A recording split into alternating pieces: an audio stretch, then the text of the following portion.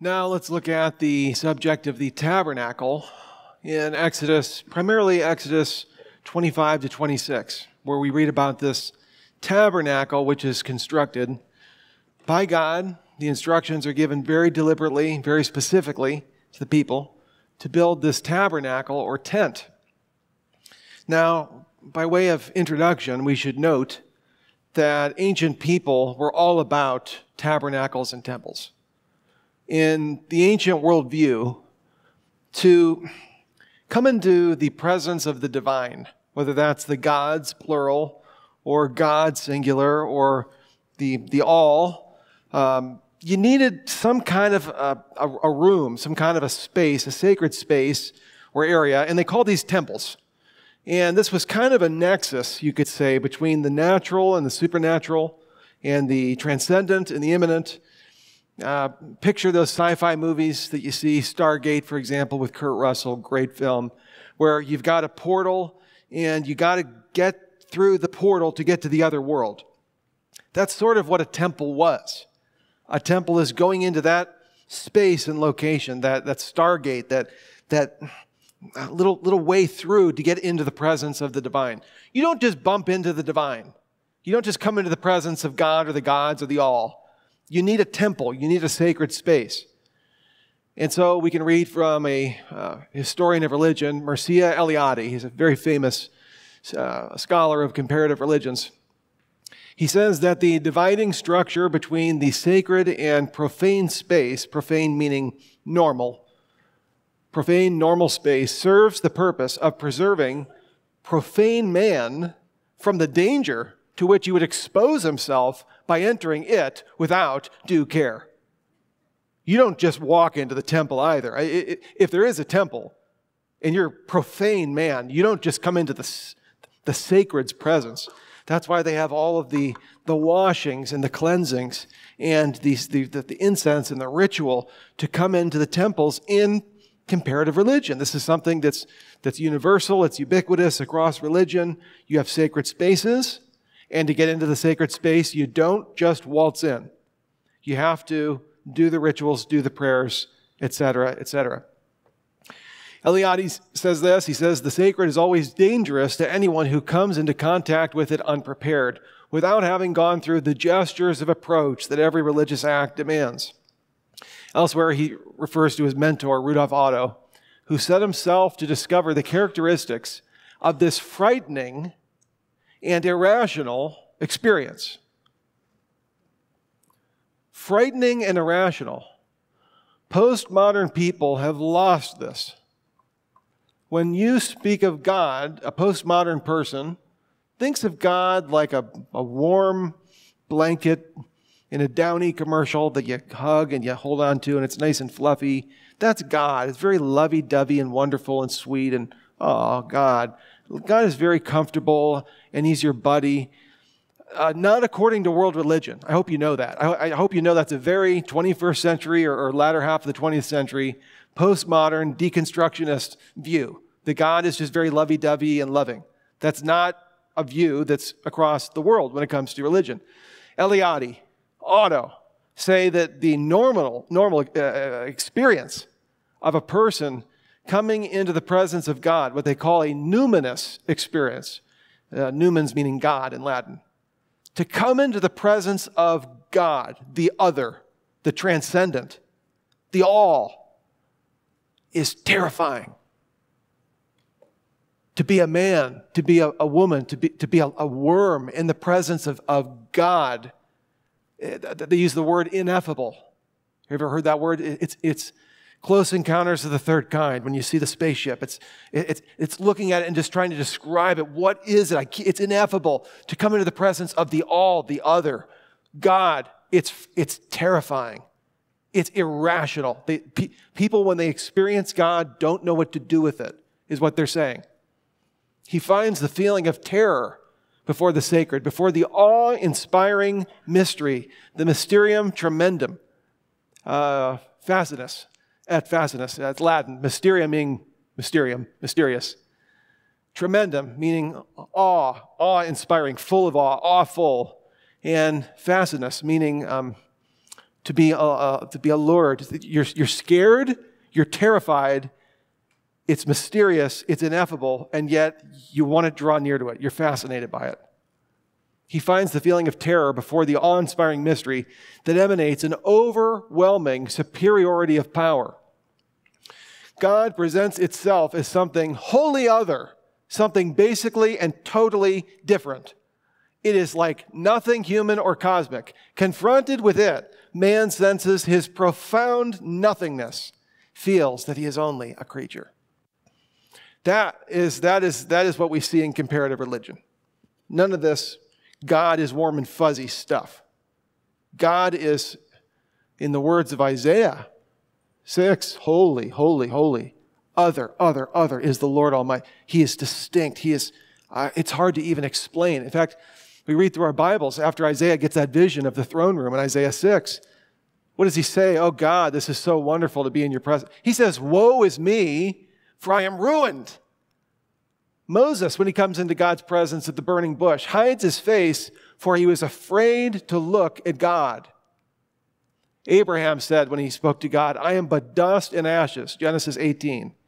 When Peter met the Lord Jesus on the second time on the Sea of Galilee after the big catch of fish, he says, go away from me, Lord, for I am a sinful man. And eventually, all people, either out of their free will or compulsory, will need to bow their knee to King Jesus. Every knee will bow and every tongue will confess that Jesus is Lord. You'll either do that, as C.S. Lewis put it, there's no use in surrendering after the army has already come into the nation. Now is the time to surrender. But this picture, I hope maybe as we were reading that, you're thinking, oh, but not the Bible. Yes, the Bible.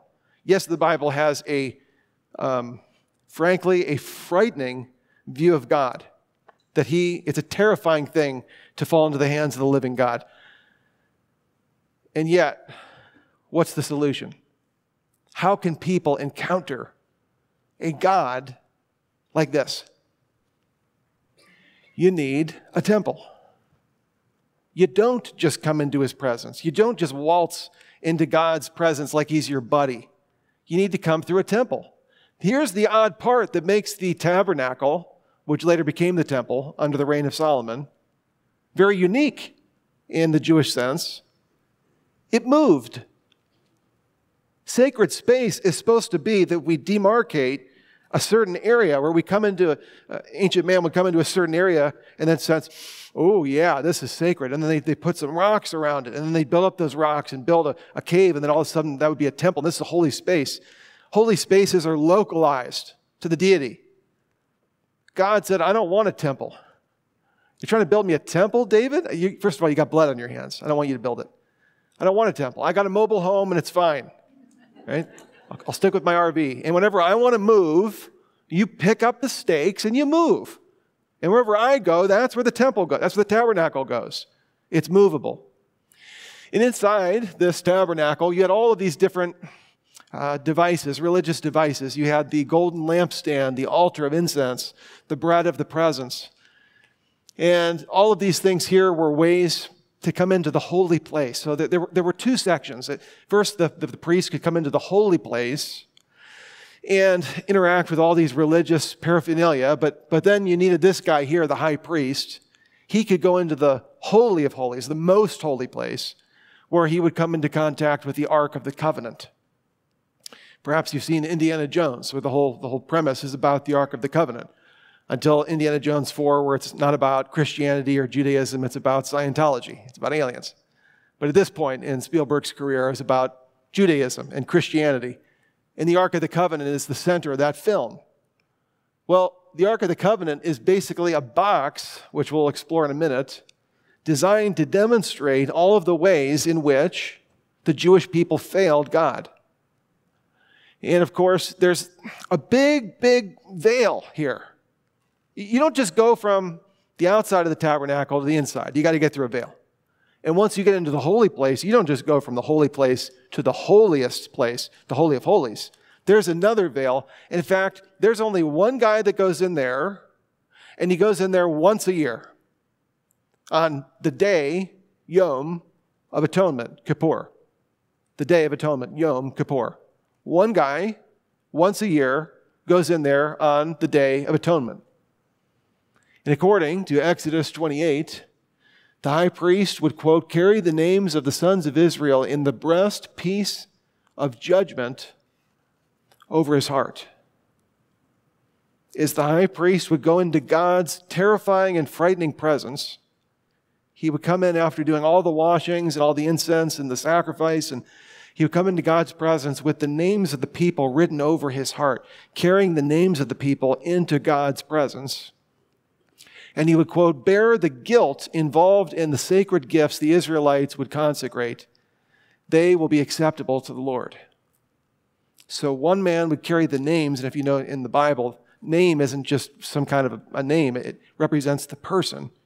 He would carry their names in with him, and then this would be carrying their guilt in with him. For what purpose? Well, to get into the Holy of Holies and to see the Ark of the Covenant. Well, what's the Ark of the Covenant? Is this just from the movies? No, it's from the Bible. And inside the Ark of the Covenant, there were three things. One, you had Aaron's staff, his rod. And if you remember in the story of Numbers, chapter 16 and 17, Moses' leadership was challenged. And God said, if you want to see who's the one I'm getting behind, you take Aaron's rod, his staff, and you take the other staff, and we'll put these next to each other. And tomorrow, whichever of these staffs bud, grow flowers or whatever, that's the one that I'm behind. That's whose leadership I'm behind. And sure enough, it was Aaron's staff that budded. The people rebelled against Aaron and Moses' leadership. And so God said, I want you to take that staff and I want you to put it in the Ark of the Covenant. This is kind of like a forensic box. If you were an attorney trying to prosecute, you would say Exhibit A. Get the blood splatter, get the fingerprints, get the eyewitness testimony written. Get Aaron's rod and put that in the forensic box where they rejected my leadership. And then two, we have God's provision, the manna. Remember the story of the people coming out of Exodus and under the slavery, and in a terrible moment of a dark comedy, the people say, we keep eating this manna. It just tastes disgusting. It's like coriander seed. And I know there's plenty, and I know it's nutritious. It's fine. But do you remember back in Egypt, man? Do you remember in Egypt, man? Remember that meat? Remember the steaks we used to have in Egypt? I know the infanticide, yeah, but the meat. Remember the meat? I know the back-breaking chattel slavery labor. Yeah, that was before 4 centuries. But man, the meat they had in Egypt. And they grumbled against the Lord. For what? For his provision. They said, this isn't good enough. God was providing everything they needed. Wasn't good enough. So what does he do? He says, I want you to take that and put that into the forensic box. And then third, the people, right after they get rescued. God didn't ask them to be moral and then rescue them. Let me repeat that. God didn't give them the 10 commandments in Egypt. Say, follow all these, and then I'll rescue you from your evil ruler. He said, first I'm going to rescue you by grace. Then I'm going to take you out, and then I'm going to give you my moral instructions. Sound familiar? Well, they get the moral instructions, and I think one of those on there is do not create any graven images, right? Maybe like the first 3 on there, like don't do that. Like, on heaven above or earth below, don't do that, don't. And so Moses goes up on the mountain for 40 days, is it? And he's up there and down at the base of the mountain. Aaron is there, the high priest, the holy man. They get the idea to create a golden calf. Exodus 32. They collect some of the gold that they had pillaged and pilfered from Egypt when they left, and they built the Ark of the Covenant with it. Then they took some of the other gold that they stole from the Egyptians. Really, I think it was back pay for 400 years of slavery. But they take that and they build a golden calf with it. And it says that they had pagan revelry under the golden calf. That is about the most PG translation. In Hebrew, it's orgies. They had naked orgies. And so Joshua is up on the mountain with Moses, and he says, I think I hear war. And Moses says, that's not war. They get to the bottom of the mountain, and they see a pagan altar to a calf, and it's golden. All the money that was taken to build God's future for the going into the land, and they're going to need this money, and that's being used for this pagan altar. And there's orgies, and Moses just takes the stone tablets and he shatters them, and he has to rewrite them. God says that okay, we need those, so he rewrites those. Makes Moses write them that time, and I want you to put that into the box, the forensic box. And so what are we seeing here? All right, God's leadership was rejected. God's provision was rejected, and God's moral character is rejected. And so we're looking in the forensic box. Guilty, guilty, guilty. And you have the cherubim, cherub, singular, cherubim, plural, cherubs, looking down at the top of the box, looking down into the forensic box, the Ark of the Covenant. And they're saying they are guilty. It's so clear that they're guilty. What's the solution? You're probably going to guess it. As they see the depravity of humanity, the solution is a sacrifice. An innocent lamb is slaughtered, and the blood is placed over the top of what's called the mercy seat, on top of the Ark of the Covenant. And so now, when the angels go to look down at the evidence, guilty, guilty, guilty, rejecting God's leadership, his provision, his character, they don't see the rejection of his leadership or his provision or his character. All they see is the blood of an innocent substitute. Guys, thousands of gallons of blood spilled. 1,500 years this was done every year, Yom Kippur, year after year after year. What does it all point to? It points to one who would come in the future, who would be the true sacrifice, who could actually pay for sins in the most holy of places. We read in Hebrews chapter 7, verse 24, because Jesus lives forever, his priesthood lasts forever. Therefore, he is able once and forever, not annually, not on Yom Kippur, forever, to save those who come to God through him. He lives forever to intercede with God on their behalf. He is the kind of high priest we need because he is holy and blameless, unstained by sin. Do you have any idea how outrageous it is that what we just read there? That is absolutely, what? You're saying to come into the presence of God, we need a temple.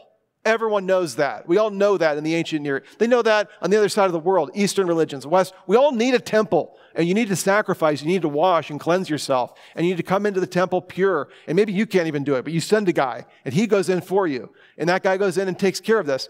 This says that we can come to God through Jesus. Jesus is the temple.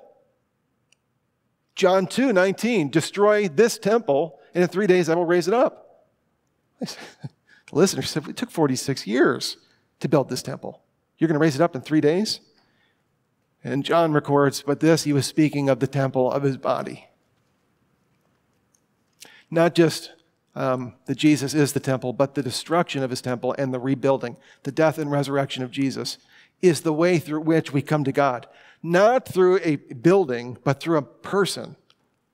Hebrews 9:11, Christ has now become the high priest over all the good things that have come.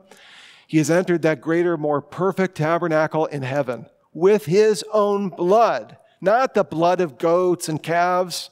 He entered the most holy place once for all and secured our redemption forever.